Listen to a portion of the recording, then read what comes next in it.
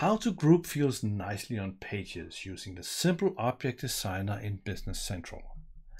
Hey, I'm Eric, and welcome to this video on a new feature of the Simple Object Designer. If you haven't tried the Simple Object Designer before, there are links below to introduction videos and all the information on the product. And this video might not be the best video to get a feel for what the Simple Object Designer is, but you can check out some of the links below and then go back to this one, or you can try luck with this one.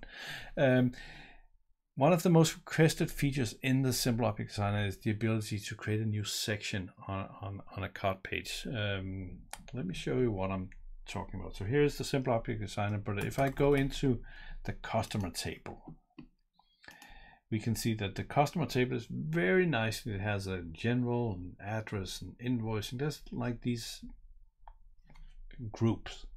And up until now, with the Simple Object Designer, you have been able to add your fields to any of these groups. You have not been able to create your own new groups. And that's the thing that we can do now. So let me show you how that is done. First, I need to create a couple of fields. So I go in and let's add them to the customer.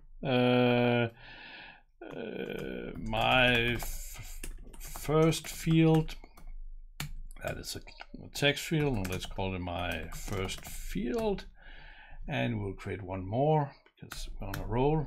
My second field, that should probably be a decimal. How about that? So now I have those, and I want to, so I have added them to the database, but not on screen. So I need to place them on screen, and I go into place on pages, and I get a list of all the pages that you can put a field on the customer on. So you can see customer card list and lookup, and that all makes sense.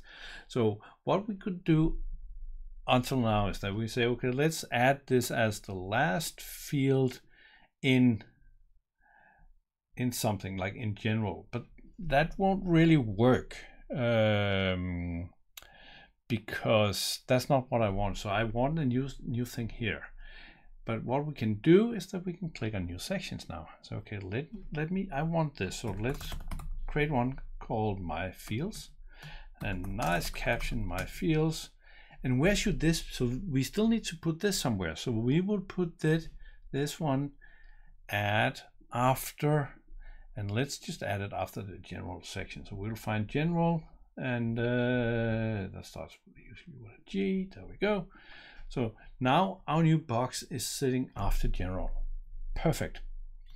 So we added that. So now I could go add last, but let me say now I want this to be the first field in the My Fields group. Perfect. Close this one. And then we do the same thing with the second field. So we'll add it as the very first field in the My Fields section. So now we have two fields that are as the first field. But there's an order here. So this one will come before this one. So I'm done. So what I can do now is I can hit publish, and I say yes, that I want to publish to this environment. What is happening now is that the Simple Object Designer is writing the code, just as if you were to ask me to write the code. So it starts by writing the code for adding those two fields to the customer table, then it writes the code for adding the group on the customer card, and finally it writes the code for adding those two fields to the group. And when it's done writing all the fields, it compiles all the code into an app file.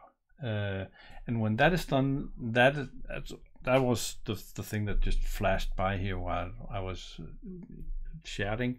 So now it takes, because I answered yes to deploy to this environment, it sends the app file up to Microsoft, and they verify that it's a good app, and as soon as they have done that, then the app goes to the deployment service that will deploy the app into your environment. And I think we are almost done with that. So all my talking is lining up with this thing hopefully being done in a couple of seconds with deploying my app. there we go, deployment completed successfully. So now we can go back to the customer card and take a look at the result. And we can see now we have my fields, my field. Did I really type my field? I think I was supposed to type my first field, but hey. And my second field, so we have the two fields.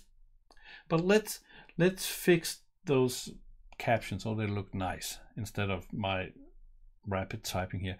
And I think I need this field before that one. So I need the order switch around, which is also a new feature in this version of the Simple Object Designer. So let's go back and take a look at our two fields here. So clearly I made a mistake here, but that's okay, because you don't have to be perfect the first time. You got options. You can improve your app all the time. And this one, clearly I also forgot to add in some spaces and make this look nice, so like that. But I really want the second field to be before the first field. So we can see here that this one was added as the first field of my fields with a placement index of 0. And the second field was also added as the first field with a placement index of 0. So if we want this field to show up before the other one, this one needs to have a lower placement index than the other one. So we could solve this by typing -1 in here, so this one comes before, or we could have solved it by putting a 2 in here or something like that, so it would be after the 0. But we changed the order now, and I changed the captions, so I hit publish again. So what is happening now is the exact same process as before. Code is written, and then code is also getting first validated with Microsoft and deployed. But here the process is slightly different on the Microsoft side of things, because what's happening now is that we already have version 1 of our app installed. So now what we have made some changes. So what the Simple Object Designer will do is that this new version is tagged as version 2. So now we tell Microsoft, here's version 2. You already have version 1 installed. So what Microsoft will do is that it will first verify that version 1 can be upgraded to version 2, that there are no breaking changes between version 1 and version 2. In this case, we've changed some captions, and we changed the order of how fields should be displayed on screen. None of those are breaking. If I deleted one of the fields, that would be a breaking change, because you might have data in that field already in version 1. So we cannot just deploy version 2 with breaking changes. We'll have to tell the Simple Object Designer that, hey, it's okay to deploy with breaking changes, and there's a setting for that to do that. But after Microsoft has verified that this app is upgradable from version 1 to version 2, it goes through the deployment process again, and this time it will deploy version 2, then it will run whatever upgrade functionality is needed. Like if there's a new field in it, we have 2 fields in the first one and 3 fields in the next one, we still need to change the database. So there's a process for that, and at some point it's done and you upgraded. Now you're running version 2. So we can click OK to that, and we can go back to the customer and check to see that now the fields have switched places and the captions are now correct. So because now we are running version 2 of our app. And if I go back here at the very end and I look at its extensions management, I can find a group field demo here. First we did version 1 and then we did version 2, and that's the one that's installed. So that is how you group fields with the latest version of Business Central. If you don't know how, latest version of the Simple Object Designer, that is. If you don't know how to upgrade your Simple Object Designer to the latest version, there is linked to a video below on how to upgrade it.